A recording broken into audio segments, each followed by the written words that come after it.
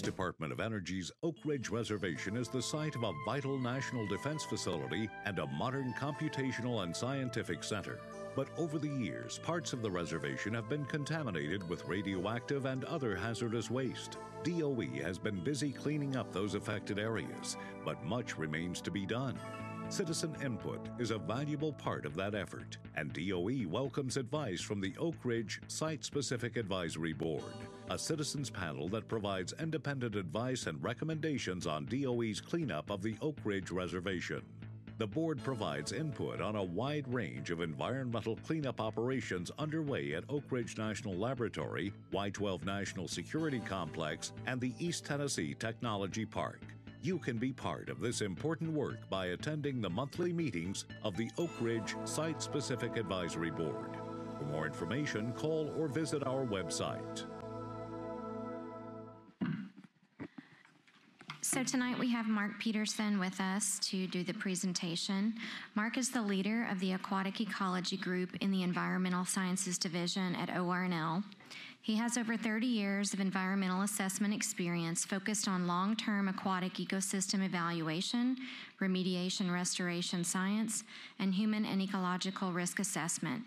Since 2014, he has led a multidisciplinary research project whose goal is to develop remedial approaches and technologies that can mitigate the impacts of mercury contamination in East Fork Poplar Creek. Welcome, Mark. Thank you. It's a pleasure to be here, everybody. Dennis was mentioning the last time I was here. I think that was June of 2016, almost 3 years ago. Yeah, so I don't know how many people were at that meeting. So a few, but quite a few people who haven't been. So that's good, because I am going to kind of step back and talk a little bit about sort of the mercury problem in general before getting into some of the details of East Fork Poplar Creek and what we've been doing. This is, we're a little past 4 years of the project. Looking at trying to develop technologies to mitigate the mercury problem in East Fork. And I think it's really been a successful project so far. I'm really thrilled with the work that's been accomplished. I want to thank, before I get started, DOE and UCOR that supports this work. And especially want to thank the ORNL folks, the various researchers who do the real science. I say this a lot because I'm usually the messenger on this kind of stuff, but the scientists and technicians, they do the real work, and they're doing a really great job, I think.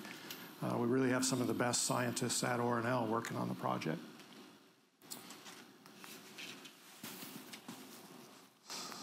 So I'm not getting a response.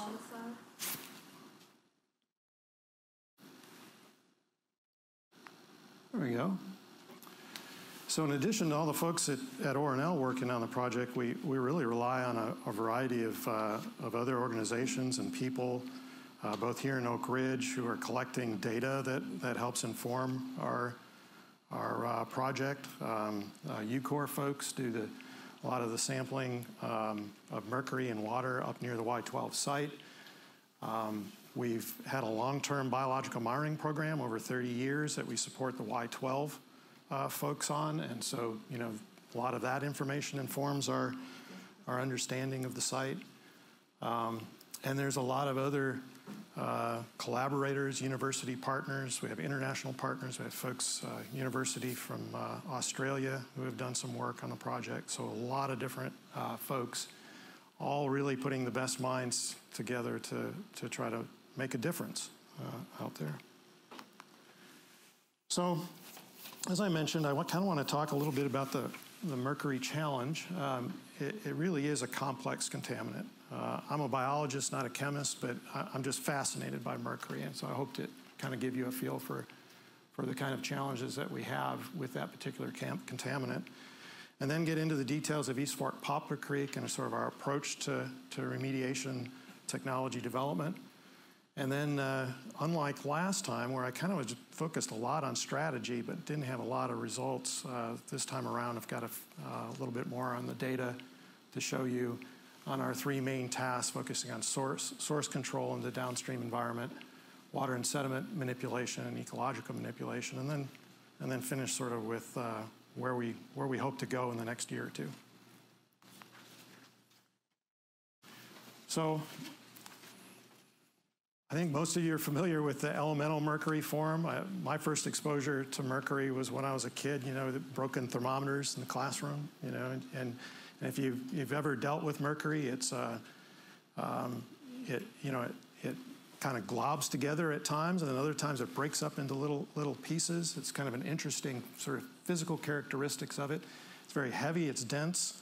You can Google lead and mercury and see pictures of lead blocks on top of mercury.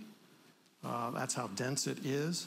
So yeah, that is a person there that's just sitting on a vat of mercury. And those physical properties are really make it difficult when we think about remediation. So if you dig a hole with elemental mercury in the soil, the mercury beads are gonna end up to the bottom of the hole. And so, you know, as you dig more, you get mercury more embedded into the environment, but better or closer to the subsurface flow paths and the groundwater. If you have mercury in buildings like you do at Y12, invariably you're going to have mercury in the basements, where you have interchange between the soils surrounding the buildings and the basements. For storm drains, you got some of the old storm drains at the facilities. Mercury finds its way into those cracks and crannies at the bottom of the storm drains, and then gets into the footers of the storm drains where you have subsurface flow paths. So mercury in the environment, just from its physical characteristics, is complicated and a challenge to deal with from a remediation perspective. But then you add in all the other sort of, you know, forms of mercury. So there's the elemental form, mercury 0, then there's inorganic mercury, mercury 1 or 2. The one that most people are familiar with is the mercuric sulfide, which is cinnabar. That's the form that we normally find in the environment. That's a very stable form of mercury. But we also have mercury 2 plus as dissolved ionic form at Y12, which is normally kind of rare in the environment, but at Y12, we get chlorine interacting with elemental mercury that oxidizes the mercury into mercury 2, which then is more mobile and more bioavailable potentially in the downstream environment. So even just within mercury 2, you've got bioavailable and highly mobile forms and other more stable forms. And then lastly, mercury has a biological component to it. So in addition to the chemistry and the complex physical aspects of mercury, then you have mercury being methylated by microorganisms. And that puts mercury into a form that is more highly toxic. It more highly bioaccumulates or biomagnifies in the environment. It can cause neurological and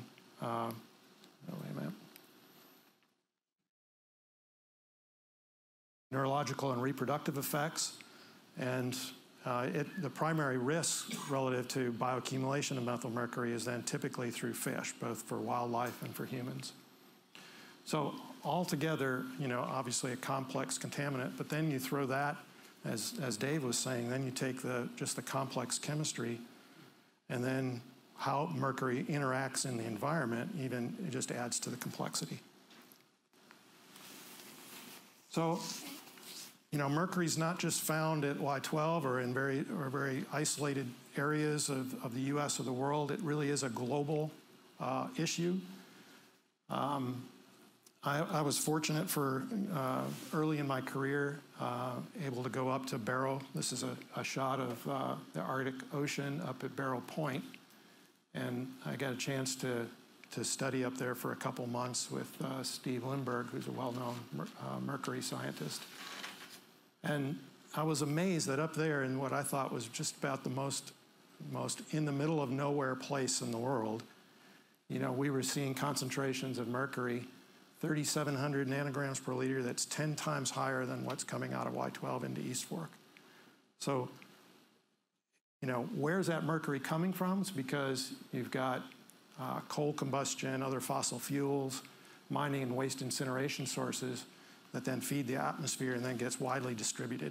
Much of the mercury that's emitted into the atmosphere comes from China and India and the US.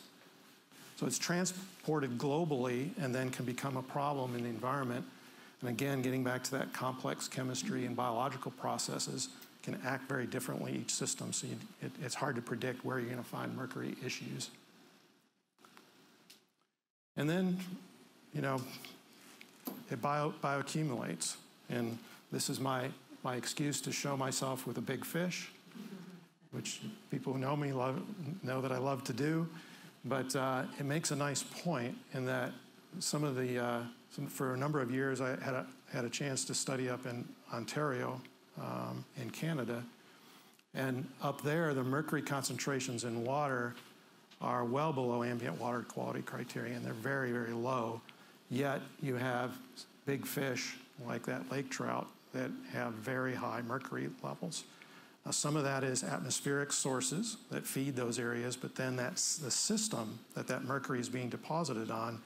It transforms the mercury, again, if it's a highly methylating environment, so you have the microbes that methylate mercury, a lot of wetlands, dissolved organic matter, low pH, et cetera, then you can have these kinds of problems in fish. So even these pristine type sites can be contaminated with mercury. And then over the last, well, in my career, it has changed dramatically on how the world and the science views the mercury problem. It is a concern regarding human and ecological risks. The United Nations report just a couple years ago, you know, time to act.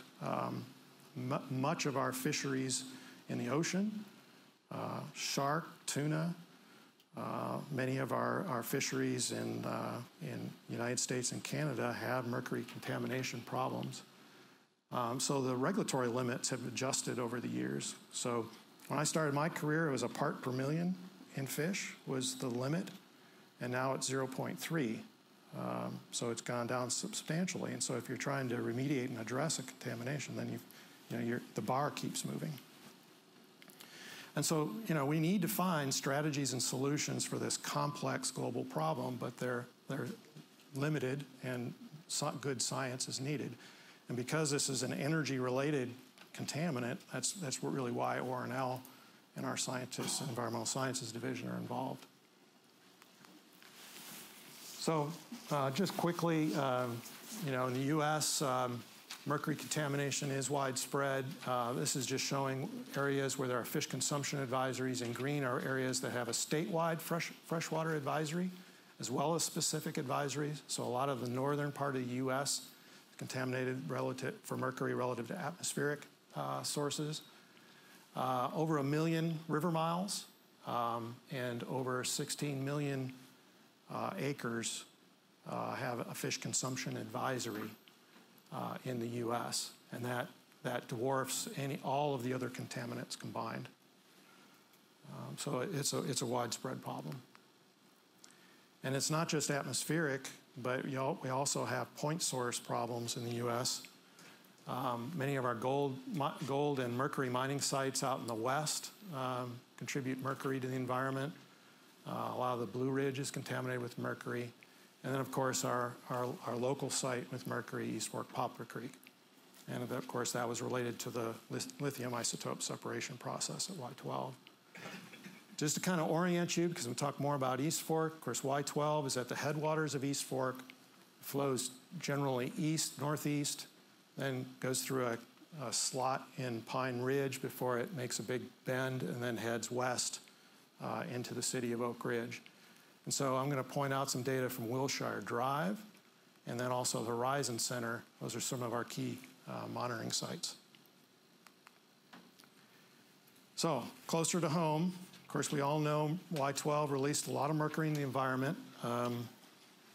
That was largely in the 1950s and 1960s when the largest amounts were released. 700,000 pounds, that sounds like a lot, but it was hard for me to get my mind wrapped around, you know, how much that is. And Scott helped me put that in perspective. That's about the size of a 15-foot U-Haul and a 5x8 cargo trailer by volume, which seems like a lot in some respects, but maybe not so much in others. That's obviously a very heavy, so 700,000 pounds may not be quite as much as some people think. But that's resulted in 15 miles of East Fork having ambient water quality criteria exceeded, as well as 5 miles of Poplar Creek, and there's no fishing from either one of those creeks. So a lot of work has been done in Oak Ridge and specifically at Y12 to address mercury. Some of these have impacted mercury, but were not done to specifically address mercury. Some were specific to the mercury issue. I'm not going to go through all these, but just pointing out the timeline from '84, working through 2018, all these text boxes are actions or activities that have affected mercury and environment, and hopefully positively. But here is the trend graph for the creek environment. So a lot of these activities done at Y12, sometimes they're done to result in some kind of local reduction of source mercury. In other cases, they're to address the mercury concentrations in water and fish in the creek.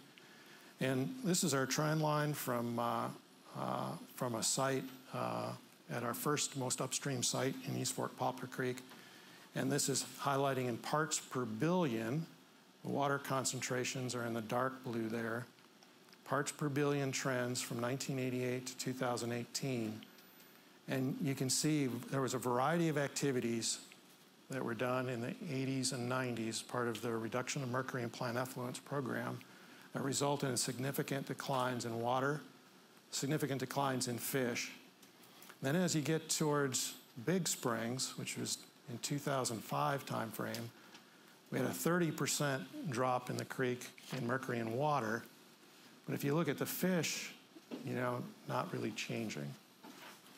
Then we had a storm drain clean out, which had a temporary spike, but then back down again. But despite having some really significant improvements early in the program, in the time scale, the time period, over the last 15 to 20 years, not so much.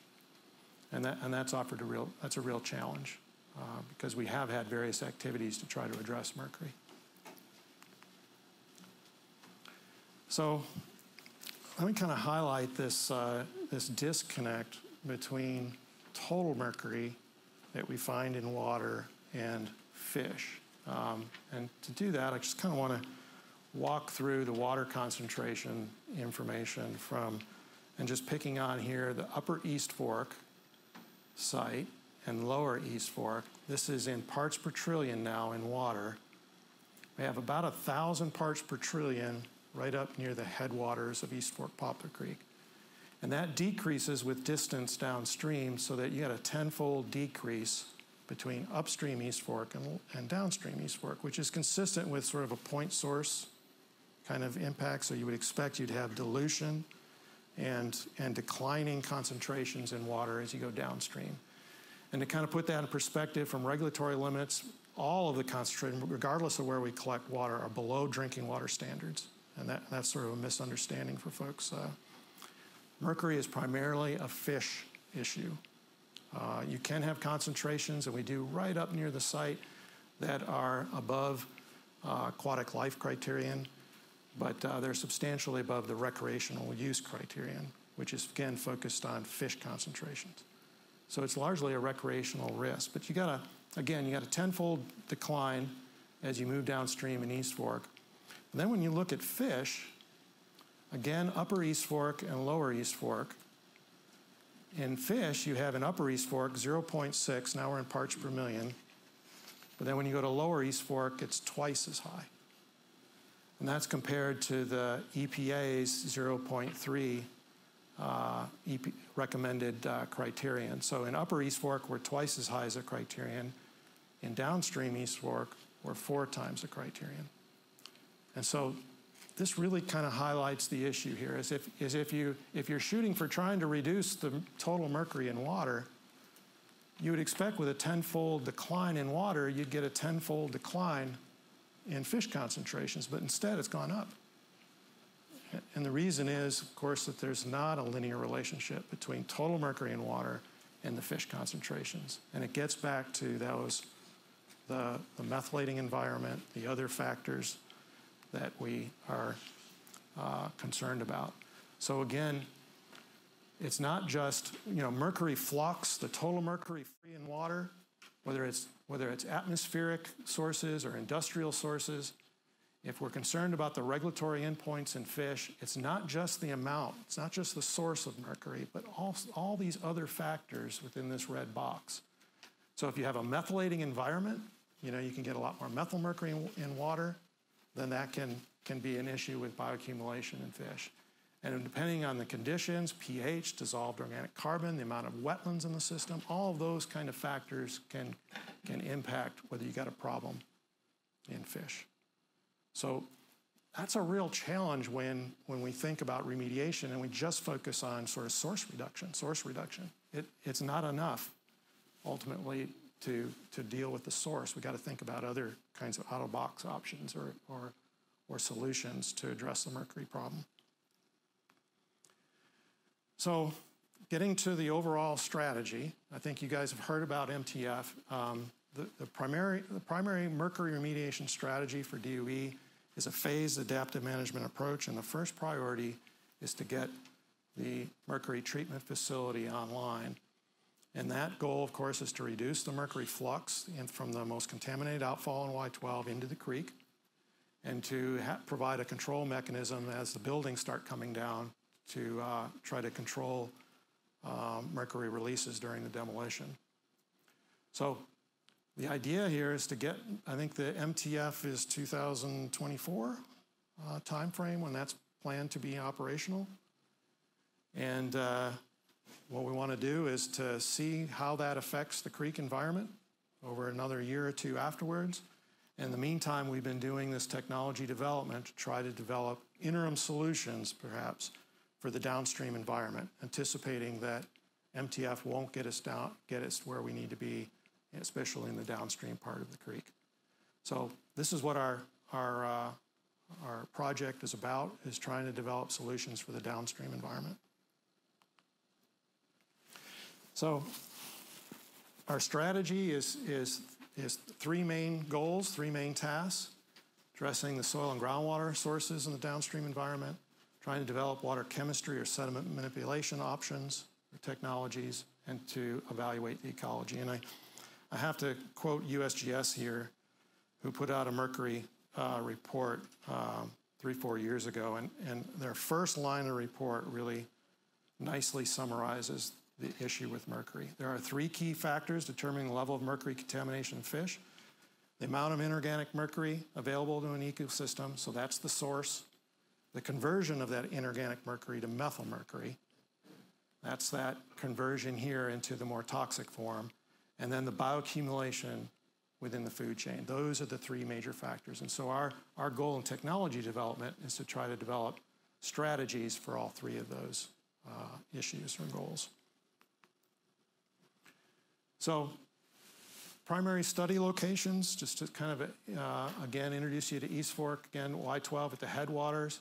We have, there's a gauging station for flow and water chemistry that UCOR and Y12 maintain.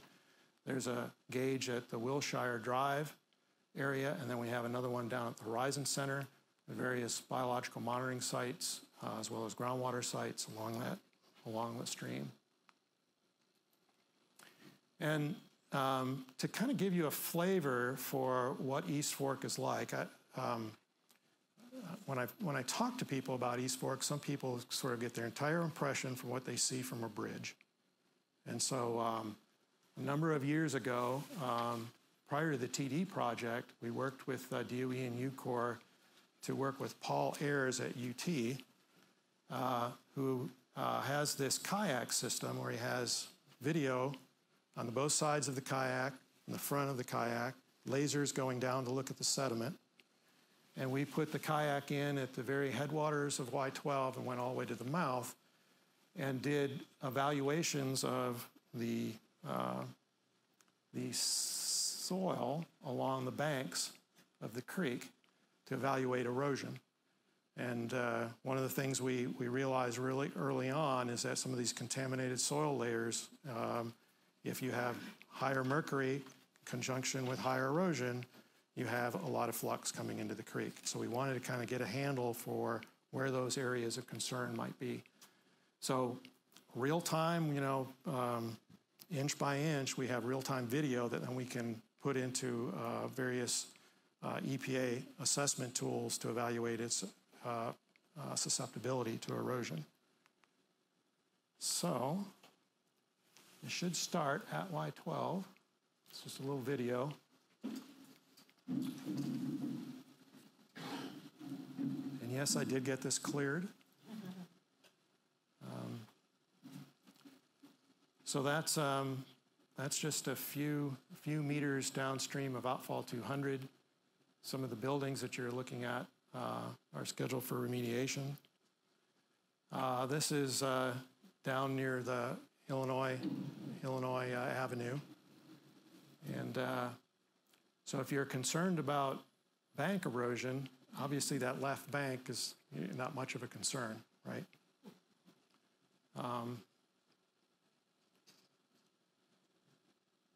You can see on the right sort of a lot of the sediment deposits. This section has clearly been straightened, channelized, and so then you get these this higher velocity flows that really scour this area out. But as far as bank erosion, I mean, you can kind of see these pipes that are coming in. When that water's chugging out of there, it really puts a lot of flow into the creek. But as far as bank erosion, not much concern with contamination from those areas. Not a very scenic area or a place where is of nice natural quality, but nevertheless, it's we don't see mercury or erosion issues there. Now this is further down near the Robertsville Middle School and getting closer down to the gas stations on the Turnpike. And the two groups didn't know about this, but they're running the kayak through a site that's been set aside that's been netted for conducting biological monitoring. So that's our BMAP crew who are wondering what the heck is going on with these two kayaks coming down. Because they weren't aware of of them being out there that day. But you can see some areas where you might have some erosion there, but you're starting to see some more natural features with different trees and riparian cover.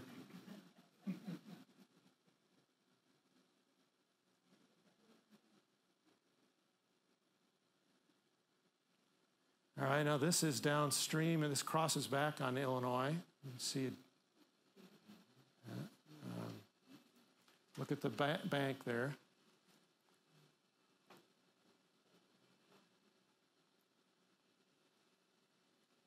There's always one that gets left behind. These were extras? These were extras? Extras? Yeah. Yep. But, on the right there, that's the kind of, would get a poor score on erosion scores, obviously susceptible to erosion.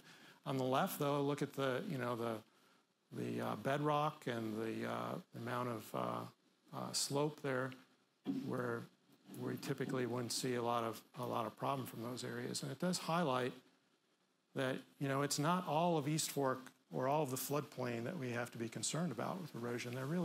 It's really various spots. I mean, a lot of this is really quite stable.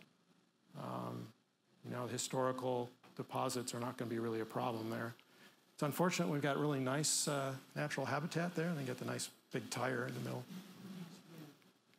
That's actually the Oak Ridge wastewater treatment discharge. So now we're down by Turtle Park. A little bit. Have bigger fish than what there. Uh-oh. Hope you're not eating them. This is down near in the Horizon Center, and That's an old road crossing. What did we say, Scott? Early 1900s? Turn of the century. And that's an area where there's an old USGS gauge that Scott Brooks in the project restarted a number of years ago. And you can see Scott there hiding on us. I never got those pictures, Scott. But, and this is further down in the Horizon Center. Now we're getting into a section of East Fork that is really, really nice. I guess it makes me feel like, you know, it's worth spending the time and effort to try to address the East Fork issues, because this is really, really scenic.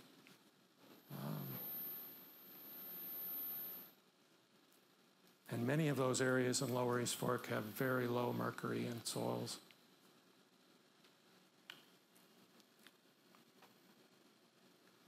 So a lot of a lot of bedrock, pool riffles that are quite nice.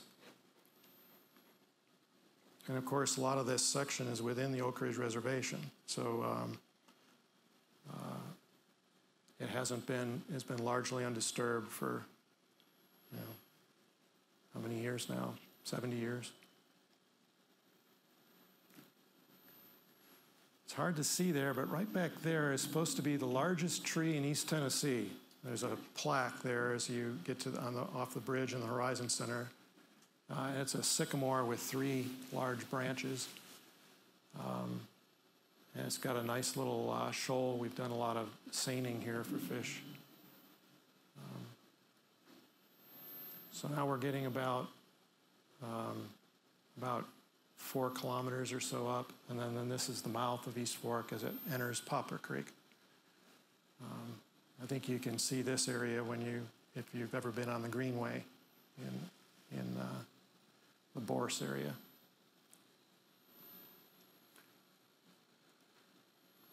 So I hope that gives you a flavor for the variety of East Fork Poplar Creek. Obviously, upstream you've got industrial and urban kinds of influences. But as you move downstream, it changes a lot. And the habitat changes the chemistry. It changes the methylation process. It changes the bioaccumulation of fish from upstream to down. So we talk a lot about changes or differences across states, systems, you know, uplands versus lowlands. But here in our system, we see differences whether it's upstream or downstream in a creek. Relative to how mercury acts in the environment.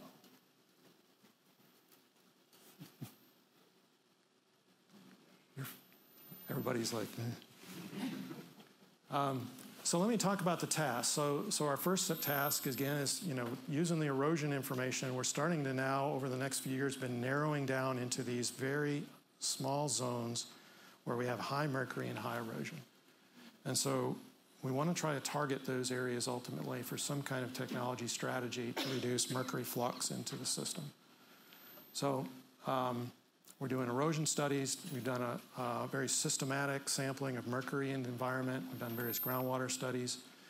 And we've been looking very carefully at, and I'll talk more about this, about the historical release deposit is what we call it. It's a very narrow zone that we think was deposited back in the 1950s and 60s when mercury releases were highest. And we've been looking at various sorbent technologies, try to see if we can prevent mercury from the banks to getting into the creek. So one of the key findings is some of the primary sources is the upstream sections of East Fork Poplar Creek and bank erosion.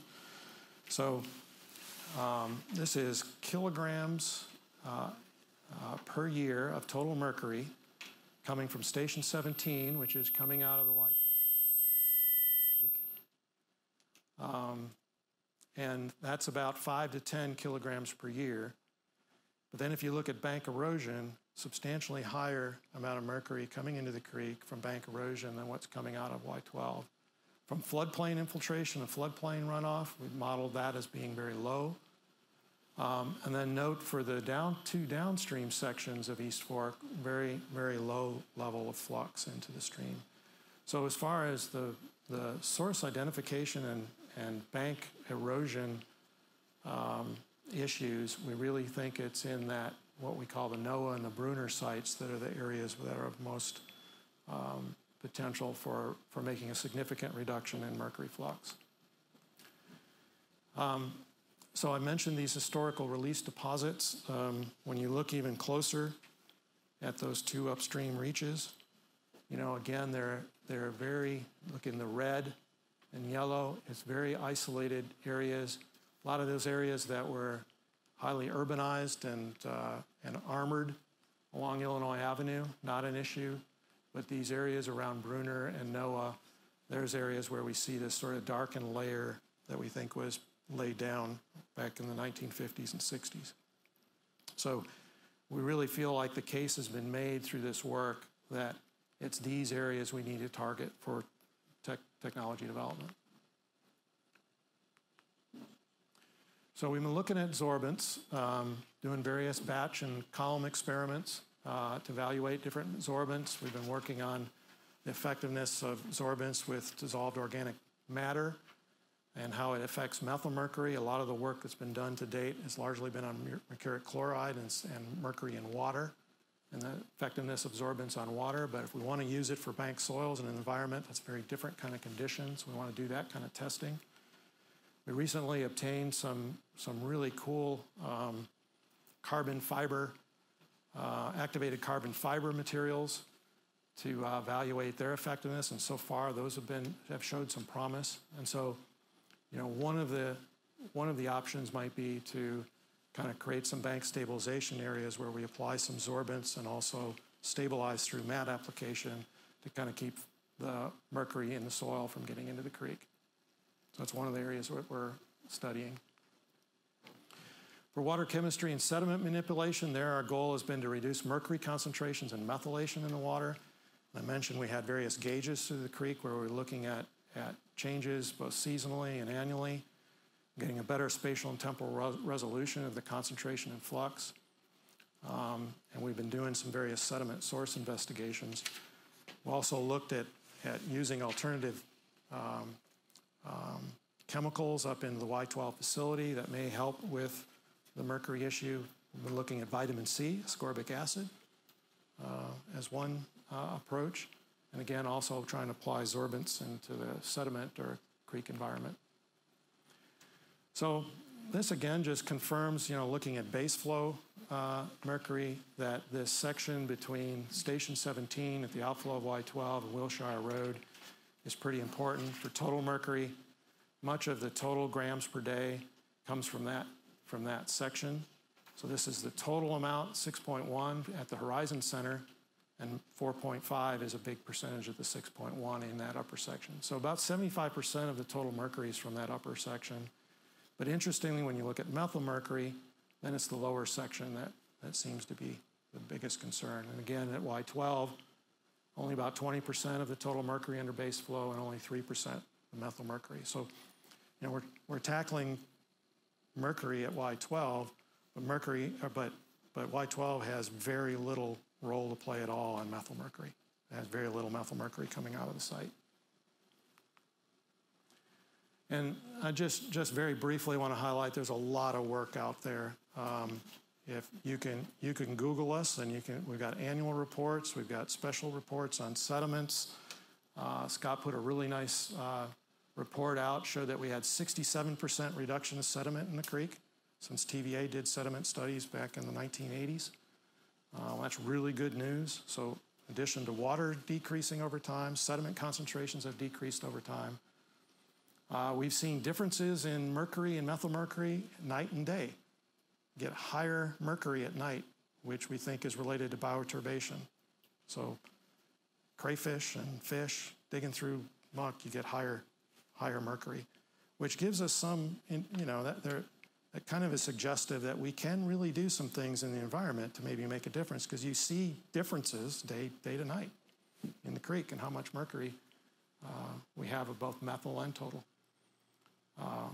Again, a lot of information on sorbents. I mentioned the alternative dechlorination chemicals. We've lowered chlorine with using ascorbic acid, and we see a 20% reduction in dissolved mercury. So that, that's been in a one-day test at Y12, and I think longer-term testing is needed, but that shows promise that maybe some adjustments up inside the site at Y12 could make a difference. And then lastly, I just want to highlight ecological manipulation as one area that we're looking at. Initially, we've been evaluating the methylmercury inventories in the creek. Remember, methylmercury is the toxic form. We've done very little up till recently looking at methylmercury, largely been total mercury. The assumption is that most total mercury is methylmercury, and that we've shown that not to be the case. And I'll show some of that data. We've been looking at the population, so we understand what the populations are out there. Can we adjust those in some way? Just in the last 5 years, I've found that periphyte, that's the algae on rocks, is a place for methylation. So maybe, things like nitrates and nutrients, ways that light and shade, all those factors can affect algae, and which can affect methylation. And we've been looking at mussels as an option for perhaps reducing mercury in the water column. So just again, highlighting that food chains make a difference. Longer food chains, you get higher biomagnification. And each organism has a different bioaccumulation potential. And the greatest biomagnification step, hundreds of thousands to 1 million times step between water and periphyte. After that, it becomes twofold, threefold. So if we can make some adjustments here, we could potentially make some adjustments all the way up the food chain. So that's one area we're looking at. Can we change the pathways of exposure? And this just shows some pictures of our team looking at doing field collections, and this kind of work is very meticulous. You have to collect sizes that are similar across space and time. And again, we've done a lot of methylmercury that we hadn't done before. And so there's a lot here, and so I'm just very quickly highlight that, these are total mercury in dry weight in collector filter invertebrates and predators, and then in fish. And the darker color of each bar is showing the percentage of methylmercury. And so if you're a predator, you have a relatively high percentage of methylmercury because you're higher in the food chain. If you're a collector filter like a clam, Asiatic clams have very little methylmercury. So that clam is very little risk to a raccoon that eats it or anything else that eats it because it has very little methylmercury. And you can really see that difference between methylmercury and distance downstream. So this is in fish. I've got listed here 24.5 is up in Y12 and 6.3 is at the lower part of the East Fork. And you can see much of the mercury that we find around Y12 is mostly inorganic mercury, which is of lower risk and very relatively low percentage of methylmercury. But as you go downstream, a greater percentage of the total mercury is methylmercury. So this highlights that if we can get more of these guys that are in this system that have low methylmercury, we could potentially change the risk paradigm for the community downstream. Is catfish listed in there? No. I don't see too many of those in East Fork. Okay, so we've been doing some bivalve testing. Mussels are highly effective in removing particles from the water. This is really interesting to me. You can, Lake Erie was a green soup 20 years ago. Zebra mussels have cleared it up. There's the billion-ton oyster project in the Hudson Bay of New York City, where they're planting oysters to try to address water quality issues. Chesapeake Bay has over 6 billion oysters introduced to address water quality. So these guys are filtering machines. They do gallons and gallons per minute and day. And so, if they can take a lot of that particles out of the water that's less available to periphyte and to fish, then we think we can make a real difference out there. And further, East Fork had a lot of mussels years ago. We know the species that were collected there, and they were extirpated, back during the higher release time frame back in the 60s and 70s. But we think that water quality's improved enough where these guys might do well. And we've been working with the TRRA, folks at the Cumberland Water Research Center in Gallatin, who their whole mission is to reintroduce mussels through the state of Tennessee. So we get the mussels free. When you guys come out next week, you'll see a few of them in action. But we think they've got promise by, you can introduce native mussels, you're improving natural quality, and if you can also impact mercury in a good way, that's a win. And so this just highlights one of the species we've been looking at, the paper pond shell. So this is a fast motion. I think this is, talking to Amber, this was 2 or 3 hours. And we took a little algae in a cylinder and shot it into a syringe and shot it into the tank. So this is the paper pond shell over a 2-3 hour period. Hopefully I can show this. There we go.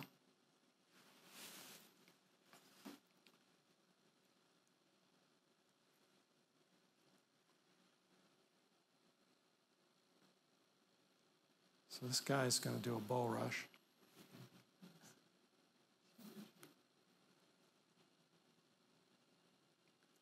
So they really move around quite a bit. We got another one attacking from the other side. This guy's just going in circles. But I don't know if you can see how much the water is clearing up.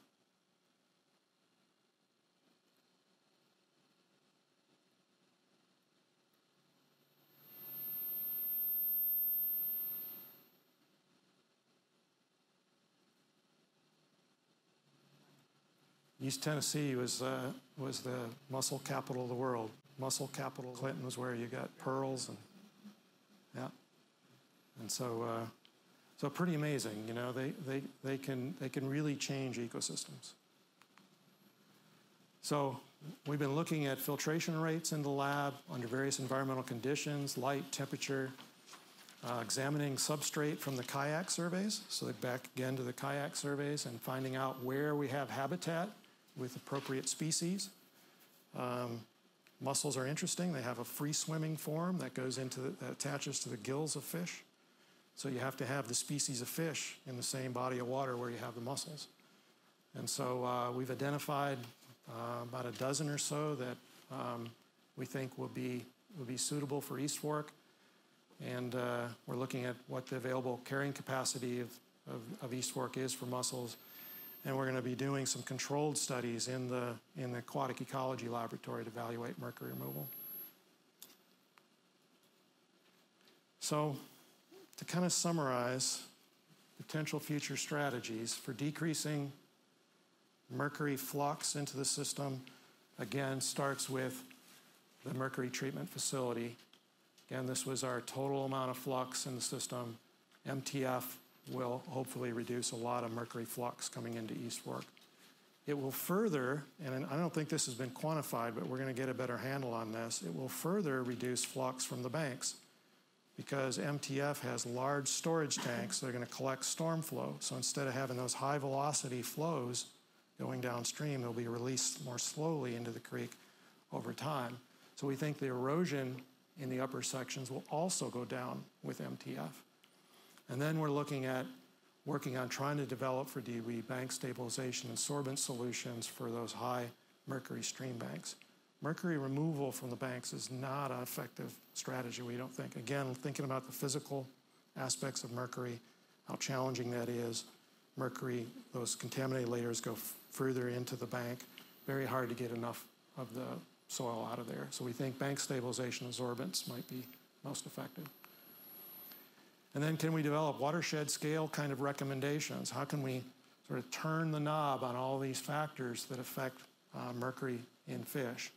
We know decreasing flashy flows, so instead of putting impervious pavement in the city of Oak Ridge or in Y12, pervious pavement might be a way to slow up the amount of flow that comes in or the velocity of flows. Maybe biocells, ways that we put in some ways to slow the velocity in storm drains. We know nutrients and algae and light all are affected, so if we can develop a strategy for maybe possibly reducing nitrates, that may be effective in affecting mercury. And then lastly, the food chain, again, introducing mussels, and then even looking at fish management actions. You know, in East Fork, we have rock bass, red breast, and bluegill. They vary a lot in their mercury content. The bluegill largely eat off of terrestrial insects that are low in mercury. But all of these guys, when they're young, feed on zooplankton and small critters, and they compete. So if you overstocked with bluegill and you outcompeted these other species, you could get a twofold reduction in mercury in fish, which should, you know, it's a pretty significant drop. And then lastly, you're going to come out and see more of this, and we're really thrilled to have you all out next week. We're really excited about some modifications that we're doing in the Aquatic Ecology Laboratory, where we hope to do some flow-through testing of East Fork water in stream-like conditions in a controlled setting, so we can start taking some of these technologies and applying it in a real setting under controlled, in a real stream-like setting, but also controlled. So kind of scaling up from what we can do at a bench scale. So that's one of the big challenges with technology development is scale up. And so we can get a little closer to a pilot or an application in East Fork that'll help a lot in our development. So again, I look forward to your visit, and if you have any questions, let me know. Thank you. Thank you very much, Mark. We'll take questions from the board, and then the public will have a chance to ask their questions afterward. With that, let's open the floor. Bill? Yeah, I was interested, is there any plant studies that would absorb mercury?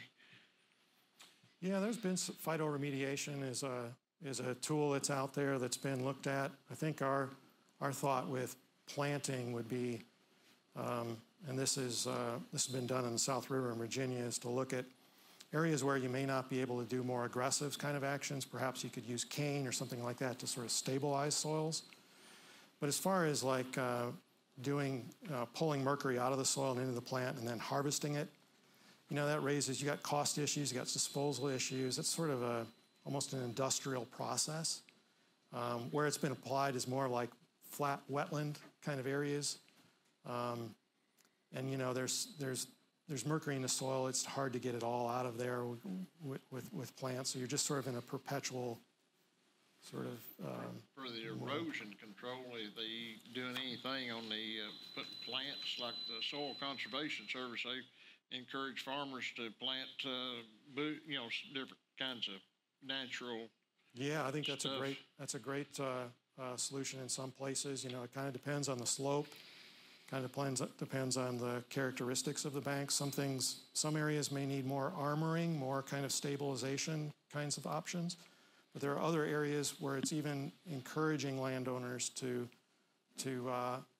plant their riparian areas to prevent erosion. I mean, that provides some incremental benefit for sure. Bonnie? Yeah, I've got several questions, of course. You mentioned the chlorine discharges, you know, that help with the methylation. Mm-hmm. Have you eliminated the sources of chlorine and Y12? Are you still getting chlorine discharges? Yeah, this is the option there is more about within the storm drains. So you have dechlorination at the outfalls, at the exit point of the storm drains. Okay. And so the thought was if you dechlorinated further upstream, then you're leaving more of that mercury in the elemental form and not dissolving it where it's more mobile. So that was sort of the idea there. It's trying to prevent more of the flux coming from the storm drain. And you mentioned wetlands too. Is that a beneficial? It's not. No. Okay. Yeah, wetlands are generally methylating environments, bioreactors. In fact, in East Fork, when they had New Hope Pond, this was prior to Lake Reality, that was largely a wetland. It kind of filled up with sediment and had a lot of vegetation. And methylmercury is a lot higher out of New Hope Pond than it is in Lake Reality. So, and then also you mentioned the mussels. You mentioned zebra mussels, which, you know, they don't have a real good reputation around in the lakes. So they're in Melton Hill, you know. Oh, I know. Well, they're north, too. In Watts Bar. Yeah, they've got the noise on people's boats. So if you go, we've sampled for years below Melton Hill Reservoir Dam, and that area, always was very dingy. But now if you go there under base flow, you can see 20, 30 foot down in these long vegetation beds. And that's largely the zebra mussels taking all the particles out. And so then your light nutrients, then get plants that can grow, subsurface and get enough light to grow. So it really changes things to more of a plant-based system. But there got to be kind of a problem, like in the sanitary water intake at K25 and. Yeah, we want to introduce native mussels. Right, and that's my other question. Is there a source for native mussels? I mean, are they still the natives? Yeah. The Cumberland Water Center raises them. Oh, great. So they get in a brood stock, so they get the adults, and then they raise them from very small. In fact, the ones you'll see next week are pretty tiny, but they grow pretty fast in their big size. When they're tiny, they really filter a lot. Well, maybe we'll bring back the pearl industry. Yeah. Thank you, Mark. Yep. Thanks, Bonnie. David? Yes, I've got a two-part question. On the canoe ride down the East Fork, how long was the actual video on that? And part two, can I get a copy of it? Yeah, it's quite long, and so we had quite a project to get those little snippets out of it. We've provided that to DOE, so I'll let DOE decide how they want to. Yeah, but anything we have, they can have. So. Yeah. How many hours of raw footage? Yeah, it's long, and it was over 2 days, 3 days maybe, the first time, and then there's also a summer run, so they're large files and a lot of tape. Yeah. We'd have to make sure everything was properly cleared. All that stuff. Yeah. Well, I had noticed that part of it was quite dirty, and I just wondered how far that extended along the trip. Yeah, I didn't really notice that. I mean, it's going to have some dinge in the water, any kind of river, creek system. I don't remember, Scott. Do you remember if there was a storm event prior to that particular? I don't think so. We were trying to find clear conditions. That was not atypical for the creek. Yeah. Algae and stuff that floats in the water column. Yep. I think that's fairly normal. I seen a tractor tire in there that I'd be wondering why someone had cleaned it out. Yeah. Estimated you could build 4 or 5 cars out of all parts. Yeah. The other one is Kroger carts. Right. A lot of Kroger carts, certain sections. John? A couple of questions. Mm-hmm. The U.S. Department of Energy's Oak Ridge Reservation is the site of a vital national defense facility and a modern computational and scientific center. But over the years, parts of the reservation have been contaminated with radioactive and other hazardous waste. DOE has been busy cleaning up those affected areas, but much remains to be done. Citizen input is a valuable part of that effort, and DOE welcomes advice from the Oak Ridge Site-Specific Advisory Board, a citizens panel that provides independent advice and recommendations on DOE's cleanup of the Oak Ridge Reservation. The board provides input on a wide range of environmental cleanup operations underway at Oak Ridge National Laboratory, Y-12 National Security Complex, and the East Tennessee Technology Park. You can be part of this important work by attending the monthly meetings of the Oak Ridge Site-Specific Advisory Board. For more information, call or visit our website.